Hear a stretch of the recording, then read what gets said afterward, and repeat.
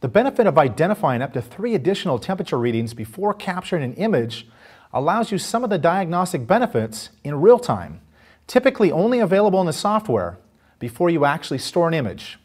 Let's see how it works. So right now we're measuring. We're able to see a center marker and a temperature, as well as an indication along the side of what the temperature range is. As we go into our menu here, we look at measurement, we go into markers.